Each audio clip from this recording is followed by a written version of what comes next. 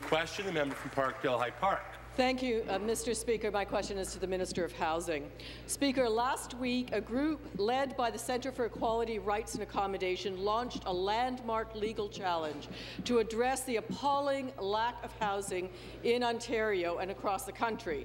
The applicants say the Ontario government has failed to address homelessness and housing over the past decade.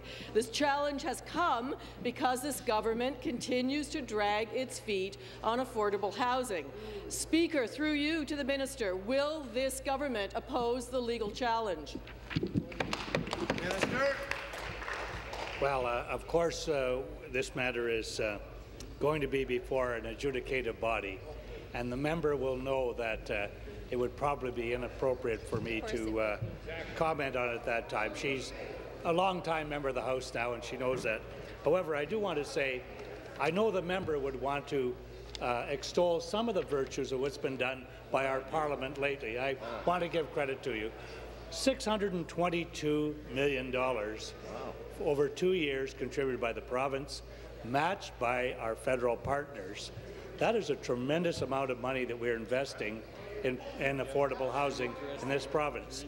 And I think we're already seeing in various communities across the province the difference that is making. We have taken a number of other initiatives as well, rent supplements. We are fixing up the buildings that are there so that people will— Thank you. Supplementary. Thank you, Mr. Speaker. I assume by his response that means they are opposing the legal challenge by housing activists across the province. And this government's record on housing, by the way, Mr. Speaker, is absolutely terrible.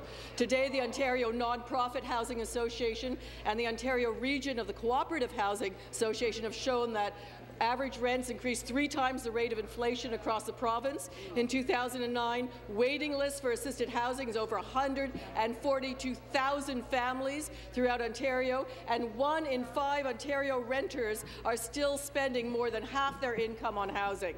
Mr. Speaker, when will this government release its affordable housing plan, the long ballyhooed one, to address this absolutely shameful record? That's a subjective evaluation. That using the terminology that you did. I won't repeat it because in politics you don't repeat those charges. However, I want to say this: that first of all, I remember the rent guidelines under the NDP. I hate to go back into history, You're going to have to. but they're the lowest under this government, under the present Liberal administration. The increases are the lowest they've been since we've had rent control in the province of Ontario. They used to be skyrocketing under the NDP. I know you didn't mean to do it, but it happened. It's a fact of life.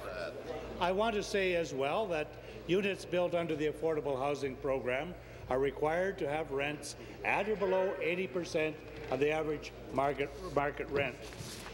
Harvey Cooper says recent government initiatives show that the province understands the central role of housing to people's lives and the economy.